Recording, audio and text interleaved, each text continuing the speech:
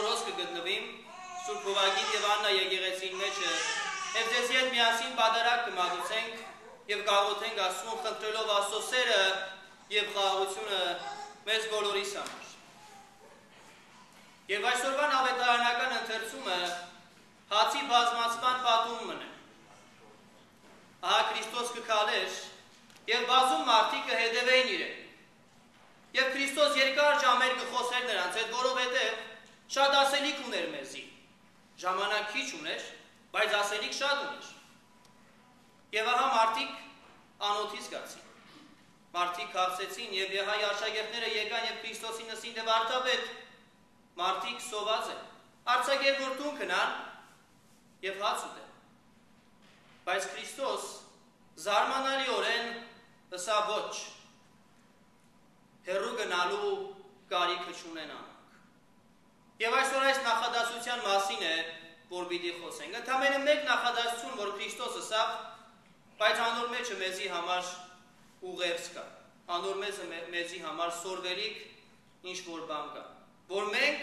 կարիքը չունենք Աստծուց հեռու գնալու, այլ Աստծուն մոտիկ պիտի լինենք։ Հաճախ մեզանից շատերը քաղցը կզգան և կհեռանան եկեղեցուց։ Աստծուց կհեռանան մտածելով, որ ուրիշ տեղ ինչ-որ մխիթարություն կգտնեն։ Բայց Աստված գսե ոչ, Քրիստոս գսե ոչ, որովհետև ուր էր որ գնաք, իզնից լավը չեք գտնելու։ Ուր էր որ գնաք չեք գտնելու մեկին, որ իր կյանքը զոհեց քեզի համար։ Ոչ միայն բոլորի համար, ոչ միայն ամբողջ մարդկության համար, այլ քեզի համար իր կյանքը զոհեց։ Եվ այսօր Քրիստոս նորեն կկանչե մեզի և գուզե, որ իրեն ավելի մոտիկ զգանք։ Եվ այսօր օրն է մեզի համար, որ մեկ քայլ ավել կատարենք և մոտենանք ավելի Քրիստոսին։ So dear brothers and sisters, today I'm happy, today I'm glad that I celebrate Padarak here in St. Joachim and Anne. I am blessed that I prayed with this community, asking God for His love and for His mercy for all of us. So honestly, after their Tavit, it would be a little bit difficult to have a good sermon, to deliver a good sermon. But I will try. Let me do my best. So today's Gospel reading is from the Gospel of Matthew.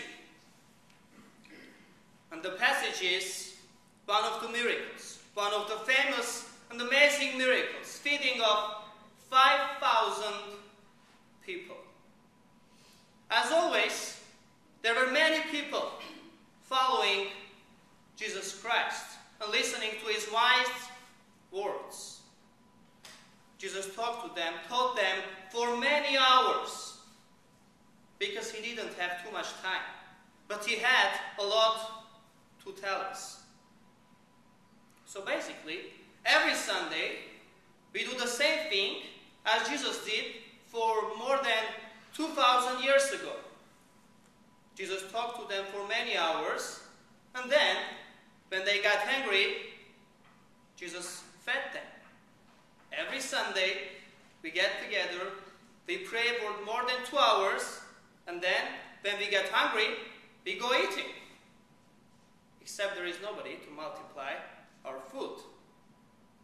So Jesus told them that you need not to go away from me. I assume that many of you may heard many sermons, many speeches, talks about this miracle, about this story. And today, we're going to pick up just one sentence of this story, and we're going to talk and think about that sentence, about few words of Jesus Christ, because I think there is something there for us. There is a message there for us. The disciples came to Jesus Christ and said, "Teacher, people are hungry. Let them go." But surprisingly, Jesus said, "No, they need not to go away from me." Sometimes, some of us, some of our brothers, our sisters, our relatives, members of our churches, when they feel thirsty, when they get hungry in their spiritual life, in their faith, in their beliefs, they go away from God. They go away from the church, trying to find satisfaction in somewhere else. But Jesus says, no. Wherever you go, you cannot find someone better than me. You cannot find someone who crucified his life for you. He didn't crucify his life for all of us, for all the people. He died for me. He died for you. Wherever you go, Jesus tells us that you cannot find better Father than your Heavenly Father in the kingdom of heaven. You need not to go away from me. Because I take care of you. Because God is taking care all the time. See, God feeds us not only with spiritual food, but today we saw with physical food. And more than that, today He fed us with the greatest food in the world, the Holy Communion, which is the very reason for our gathering today. But here we have another problem. We realize, we understand that we need to be closer to God. But we always expect something to get from God. We always expect to take something from God. Sometimes we hear that I didn't get anything today from Badarak.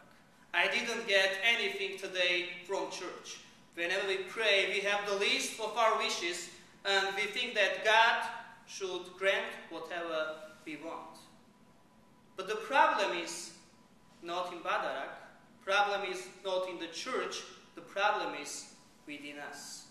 Because we don't come to the church to get something, but we come to the church to give something. We come to the church to praise God. We come to the church to say thank you for God. I don't come to the church every Sunday because I'm a priest. I have to be here every Sunday. I come to the church every Sunday because I know that God is waiting here for me. God is waiting here for all of you. I have a beautiful story. It's a fiction story, but it's one of my favorites. So in Europe, during the weekdays, all the churches are empty.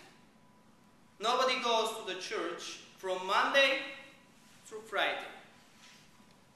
Churches are empty, doors are closed, lights are turned off, candles are turned off. But someday, a man who was walking by the church noticed that there is a light in the church. It was strange for him. So he decided to go in. And when he went in, he saw that somebody is praying in front of the altar, knelt down just in front of the cross in front of the altar. And he decided to move forward to see who is it praying there. And when he got close, he saw that God is praying. He said, God, everybody is praying for you. Whom are you praying for? And God said, I am praying for you. I am praying for all the people. I am praying for humans, for mankind. He said, but God, you're almighty. Go outside. You can see them all. You can see all the people from your heaven. And God said, no, I cannot see them anymore. Because people I see from my heaven are not the people that I created. They went away from me. I am praying to get them back. I want to see them back because I miss them. So today, the message for us is today we have to do something more. To do one step forward, closer to our God and to our Savior and our Lord Jesus Christ.